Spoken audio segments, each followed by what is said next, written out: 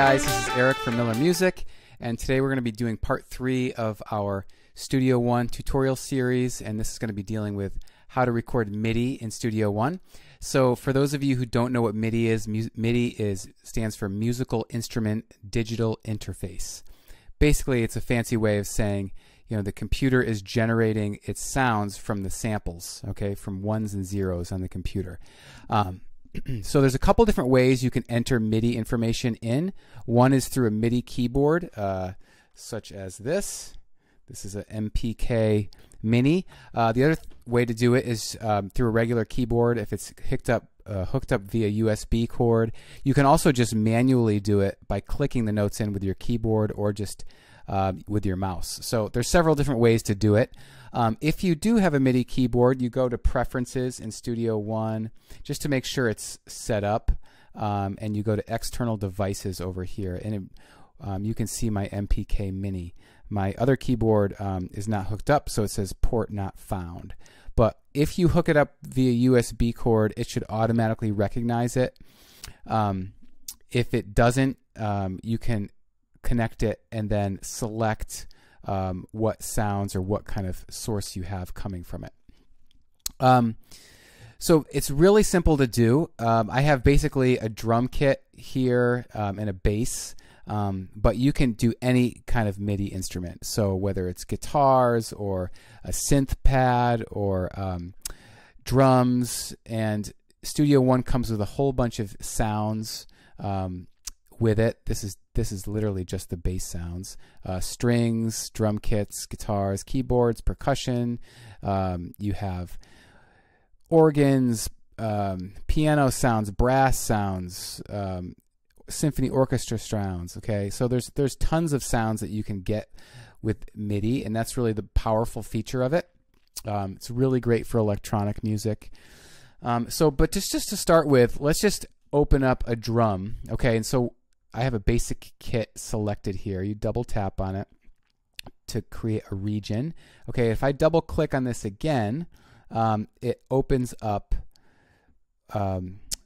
each measure in a greater detail. Okay, and it shows you the quantize settings. So if I have a 16th note set here, it'll have 4 blocks per beat. If I change this here to an 8th note, it'll have 2 blocks per beat. Okay, quarter note would have obviously 1 block per beat. And then through here you can select either a keyboard, a drum kit, or even a musical staff. Okay, and so since this is a drum kit, we're going to use drums. And over here, if you just select General MIDI Drums, it'll pull up the sounds associated with each key on the pad. And so what we're going to do is go to a very, very basic drum beat. So I'll just put the drum sounds in here. I'll just do bass drum on 1 and 3, and I'll do snare on 2 and 4. And then really simply, I'm just going to put a closed hi-hat in. Okay, so there's our drum loop, and if we play it back, it just goes like that. Now you can loop it up here if you want by selecting this, and then you can loop it back and forth. Okay, or if you're building out a whole entire song, if you just select this and hit D, it'll duplicate this as many measures across the top as you want, which is a really cool and fast feature to do. And then of course, if you say on measure 4 you wanted to change it up and you wanted to, let's say, move the kick drum to here, or that's a snare drum, sorry. If you wanted to move the kick drum to here, you could edit and make each beat a little fancier. And then for bass, you could do the same thing. Okay, so this is a keyboard setting, so it shows you the bass notes here, or you could play them. That's my MIDI keyboard. Okay, so if I wanted to record in real time, okay,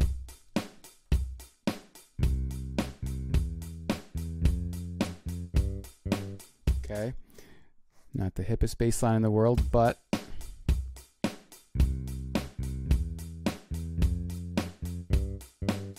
Okay, so that I didn't play that perfectly. So if you go to here, okay, and if I click Q, it'll automatically line those bass notes up with whatever I have the quantize setting to. Quantize basically means it's aligning things to the nearest beat. Okay, so let's just listen to what that did.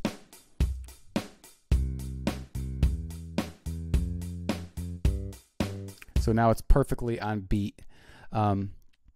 You could also manually just click and drag each note if you wanted to do that. If you wanted to transpose it, if you right click on that, you can click transpose, and that would change the keys. So if you wanted to move it down by 2 semitones, you just click -2 and click OK, and it automatically moves that down, and you can hear.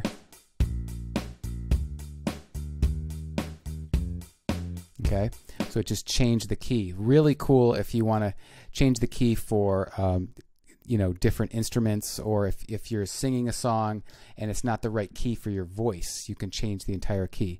The last thing I want to show you is down here, the velocity,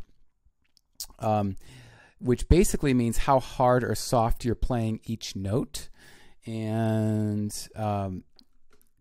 this is really cool because you can see here, when I clicked it in, it just set the velocity for the same velocity for each note I clicked in. Okay, but if I select all of these hi-hats, and let's say I want to just bring like the second one down and the fourth one down and this one down, so it's a little bit more human. Now let's listen to that.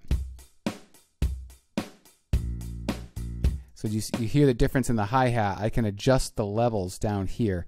These other things are for things I'm not going to get into right now. Pitch bend, note controller. Okay, if you have a controller, a MIDI keyboard, and you want to adjust the parameters of that, you can do that down through here.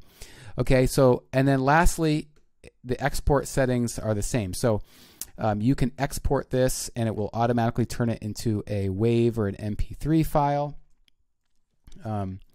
Just hit Command X, and then you go here and you can select, what kind of format you want, MP3, WAV file, etc., and where you want to save it to, and it will save it as an audio file instead of an MP3 file.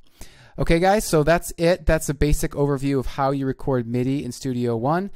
Please subscribe to this video, like it, and we'll see you on the next video. Thanks. Bye-bye.